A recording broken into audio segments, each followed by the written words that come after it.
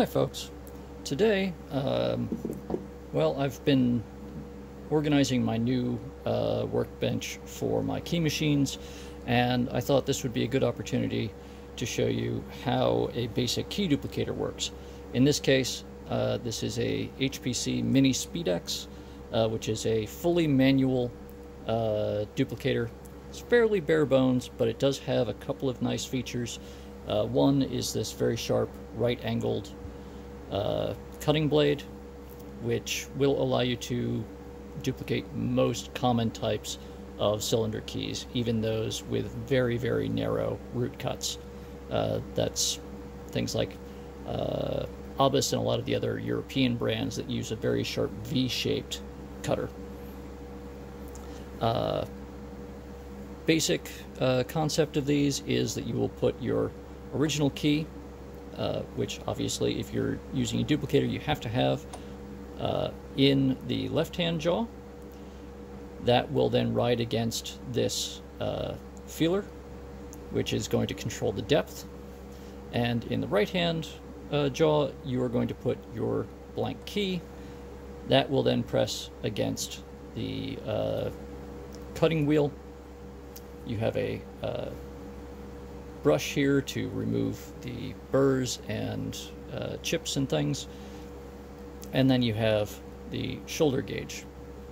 All in all, very simple, very robust design.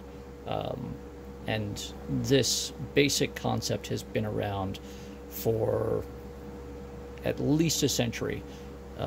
Even the very old Yale key machines worked on essentially the same principle.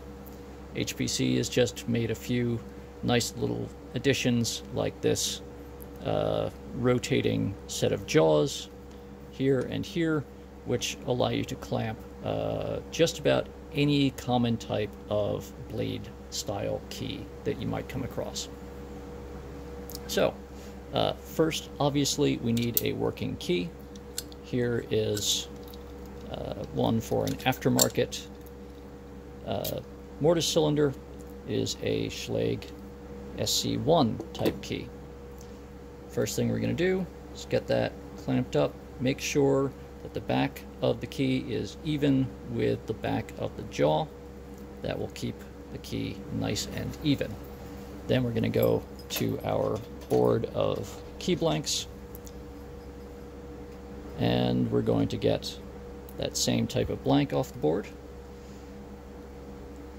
Again, making sure that the back of the blank is even with the back of the jaw. We're going to close that up, lightly clamp it down. Then we're going to fold the shoulder gauge out. Make sure that it contacts the shoulder on the original key, and then we are going to push the blank against the shoulder gauge and tighten down those jaws. Flip that up out of the way, and now we are ready to cut. We're going to switch the machine on, so if you have headphones or whatever, now might be a good time to turn the volume down. Now, because this is a manual machine, we don't have a spring assist or anything, so we're just going to use our hand very carefully to lift the carriage, and we're going to grasp against the feeler, the depth guide, as a stable and safe place to hold it, because we don't want our hands near all of these moving parts.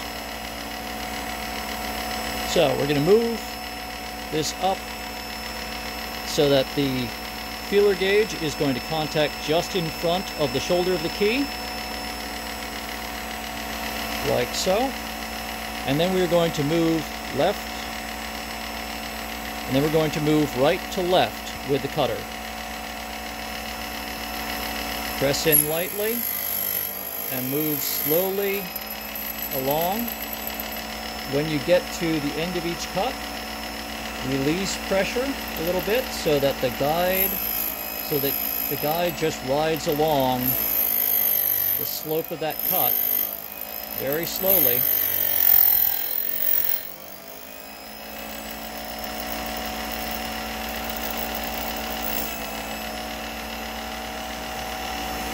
And there we go, that's our first pass. We're going to go move back to the right without contacting the blade, and we're going to do another pass.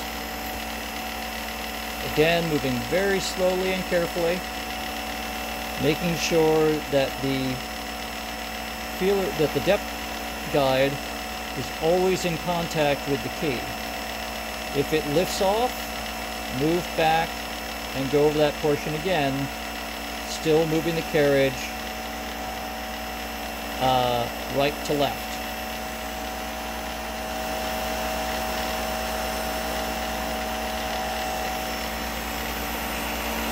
Now, going to remove the blank from the jaw.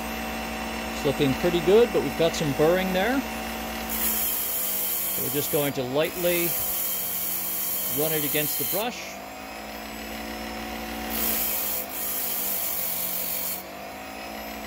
Make sure that that is thoroughly cleaned up. Now we can turn the machine off, and let's test our key. If the machine is correctly calibrated, it should work just as well as the original key that we copied.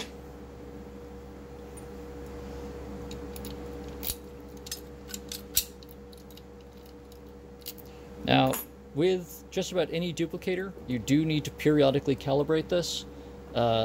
Depending on the volume of keys that you're cutting, that might only be once a month or something.